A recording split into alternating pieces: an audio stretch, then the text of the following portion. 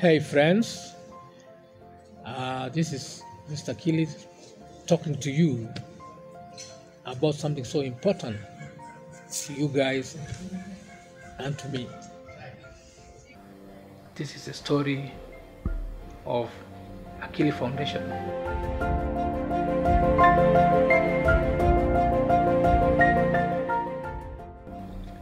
We established as a family 10 years ago with the main purpose of helping those whom society sometimes neglects. These are the people who fall into social challenges like alcoholism, drug addiction, and lack of practical skills of survival. So we at A-kili Foundation saw the need to begin this program, and it has been a successful journey nurturing these young people whom society has neglected. These are ladies whom have fallen into challenges when they get into unwanted marriages or have children while they're in school and then drop out. For the young men, with peer pressure, they get into drug addiction and alcoholism and eventually are not able to fend for themselves. So this is the group we've chosen to work with. And at our center, we provide them with basic skills like dressmaking, carpentry, even running a salon, farming, including dairy and chicken farming. We train them on wood husbandry.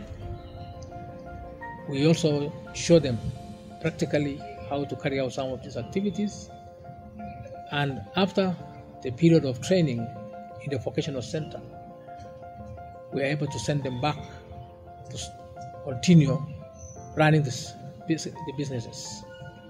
And as a result of this journey, A-kili Foundation has been able to rehabilitate more than 200 persons successfully over the years, and also had students pass through the vocational center and successfully establish their own businesses. We would love to see the institution grow from strength to strength, to be able to take on more students, more clients, and indeed have practical lessons and more support from well-wishers.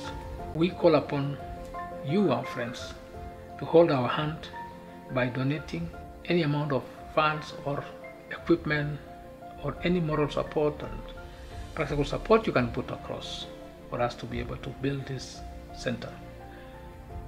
Thank you, and may God bless you.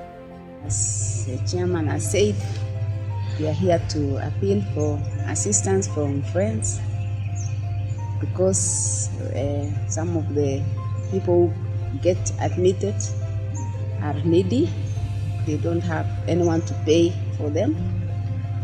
So we are appealing that you come to our aid so that we can too be assisted.